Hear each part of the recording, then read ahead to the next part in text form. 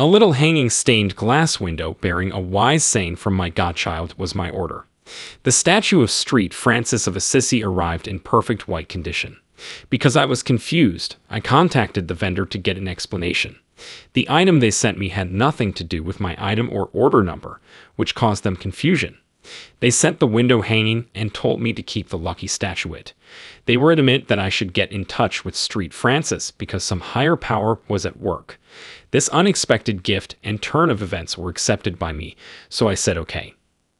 I made sure to clear a space around my beloved living room chair and often thought about this present. Francis, what brings you to this place? What am I supposed to study or do? Have you something to tell me due of the unpredictability of Ohio's weather, which can be either warm and windy or cold and freezing? The date must be late March or early April. I had to get out my bulky wool coat on the morning of the event due to the precipitous decrease in temperature. I went to work in my winter coat and dress with T-strapped heels. A Ford cargo van in yellow with tinted windows was mine to purchase. The engine was a potent Canadian V8, and it was automated. Acclimating to the unique blind spots and side mirrors of such a large vehicle required some practice. It was a terrifying change since I was driving a Ford Pinto. Masonry barriers between tenant parking spaces allowed this small vehicle to fit into a fourplex garage. We were roommates on the inside, but our garage doors were different.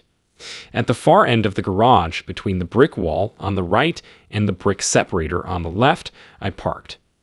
About a quarter of the way out of the garage this morning, I discovered my angle was off as I was backing out of the garage this morning. I parked the van, opened the door, and sprang out since I didn't want to damage the paint. I went around to the rear of the vehicle to assess whether I should straighten it out. As I went back to the driver's side door to unlock it and climb inside, the van suddenly changed gears and was speeding toward the garage. I leaped into the van as fast as I could, but the door was closing too quickly. With my heart racing from the near-death experience of my legs being severed by the slamming door as it collided with the brick separator, I ducked away from it. To calm down, I clumsily rested my head against the van. Then it hit me. The van was pulling me into the narrow gap between the brick barrier and the vehicle. I made an effort to free myself, but I was already too entangled, and nothing was working. I cried out for assistance. From that point on, I felt the relentless pressure of a series of increasingly intense movements. Agony and pain turned my cries into a sound. My acceptance of the reality of having suffered traumatic brain injury, fractured bones, and who knows what else came quickly.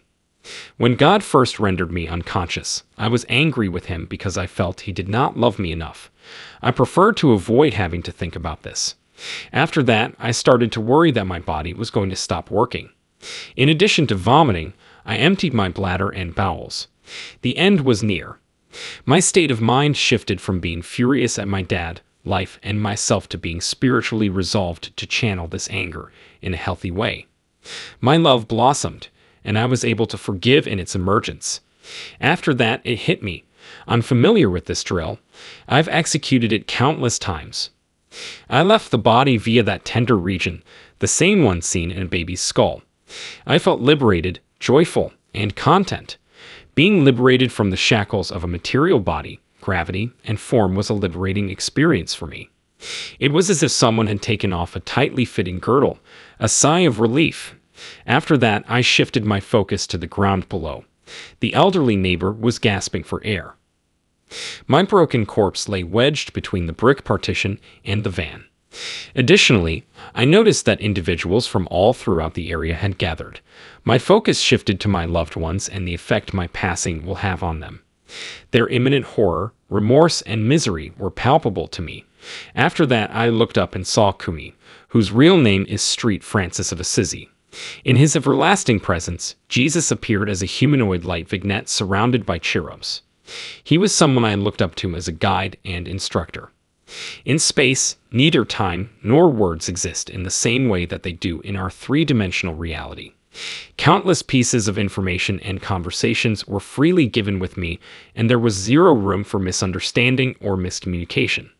The confluence of light and love is an incredibly lovely phenomenon. Because it is what it is, I can only provide a summary of this conversation. In fact, It changes slightly every time I recount it. My Christo spirit presence was calling me back to examine a critical circumstance that was getting in the way of my life's journey. Things had to be reorganized and put back on track for me. Consequently, this demise constituted a recall of the safety valve. The slipping reversal was neither soul required nor karmically induced, but I had to bring my conscious mind to the realization nevertheless. In order to decide whether I wanted this to continue or finish, I required the higher guidance. I realized this road was leading me somewhere else than where I needed to go. I had to accept the fact that the road I had not intended to take was being paved for me by my own choices. My alcoholism was an issue that I needed to address. In my own life, I was drinking myself to unconsciousness on multiple occasions. Despite my confidence, I couldn't maintain control. I had to find a way to stop drinking or else I would become numb. This was absolutely essential, and I understood why. I was completely in agreement. There was an option for me to either go back to my existing existence and rejoin my body, which would put me back into the scene below, or I could be born to a new family right away and start anew. I made the unthinkable decision to undergo a miraculous recovery free of shattered bones and ruptured organs caused by the compressive force of the collision. Medical professionals were perplexed and unconcerned about the reality of what occurred to me in terms of present and self-awareness, despite the fact that I had physical body memory and muscle displacement.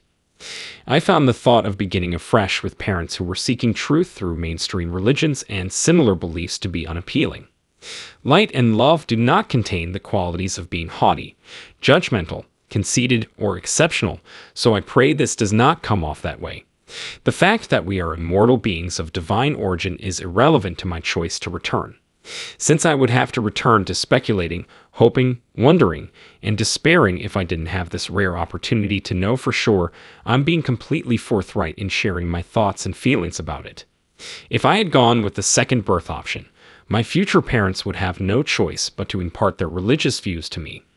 As a child, I would be bound to what would effectively be a repeat performance of the blind guiding the blind. I won't have to start from scratch because of my decision. Being fully aware of my identity as a spirit inhabiting a human body is a blessing bestowed upon me. As a spiritual compass, I have this incredible revelation. I would remember this experience, but I would not believe I was one with the Creator. Returning to my physical form was an instantaneous consequence of this choice. The vehicle lost control and collided with the rear wall. I was encircled by others who were removing me from the brick separator and supporting me. So that I could stand, they were trying to remove my shoes. A medical rescue vehicle was en route. I was a stinky, torn-up mess with a tattered inner coat and a bent steel shank in my shoes. This mysterious stranger was there when I got back to my physical form. He introduced himself as a neighbor from approximately 4 units below. Standing against the wall of the garage, he wore a hat that resembled a cap and appeared to be huddling with me. Do not resist. He evaluated the agreements I had made with Kuni and my decision, and he informed me that I would need to visit the hospital. I was taken aback, so I extended an invitation for tea to further explore this with him. I never saw him again, although he said something later on when I returned. As I was expressing my desire to get some sleep in my apartment, I mentioned some miraculous occurrences.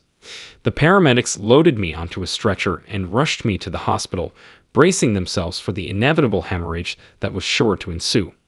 That did not take place. Almost dead, I was the happiest person alive. At the hospital, the paramedic who was seated behind me made a proclamation. A battery of tests, including full-body X-rays, were conducted. I remained at the scene throughout the remainder of the day, with the paramedic making rounds to the hospital to see how I was doing. We had some thought-provoking conversations since he was astounded by how effectively I was processing the events. Ike, my overprotective neighbor, who we both thought was my dad, had finally let me go. The loss of so much fluid had left me feeling quite weak. With Ike's assistance, I stood up and walked out after drinking a glass of orange juice that I insisted on having delivered.